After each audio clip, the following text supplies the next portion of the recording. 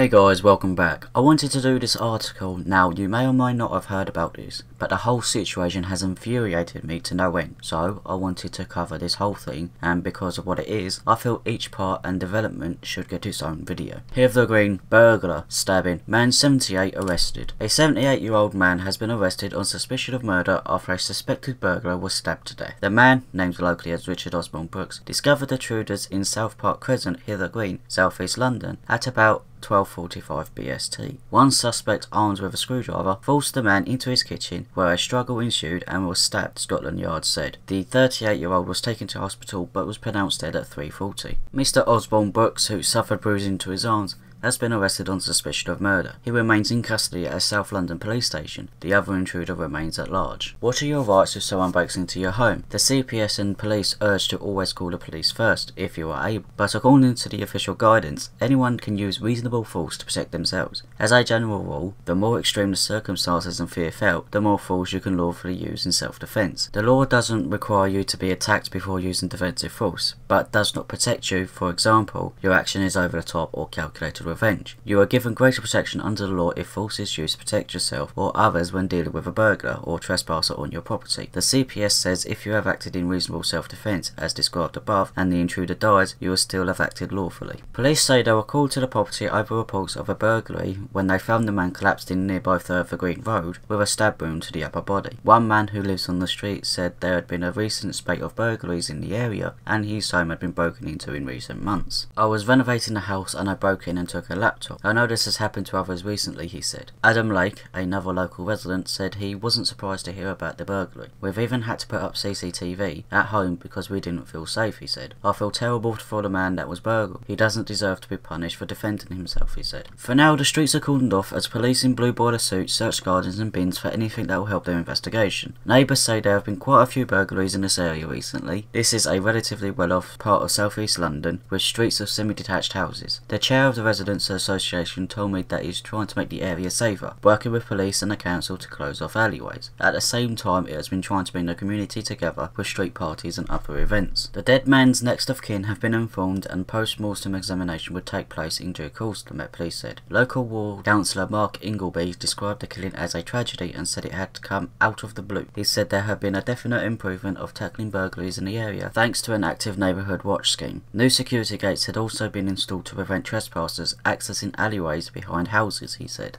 What I want to say to this is, what country on earth arrests an old man for defending himself, his home and his family from violent thugs looking to rob him of his possessions? We can all be certain that if it wasn't the burglar that had been stabbed, then chances are it would have been the old man. Well done, England. We are a laughing stock already, but you seem intent on making us an even bigger one. It's about time we had self-defense laws that protect the person defending themselves rather than the person trying to hurt the defendee. That's it for this one, guys. Consider becoming a patron. Link is in the description below. See you in the next one.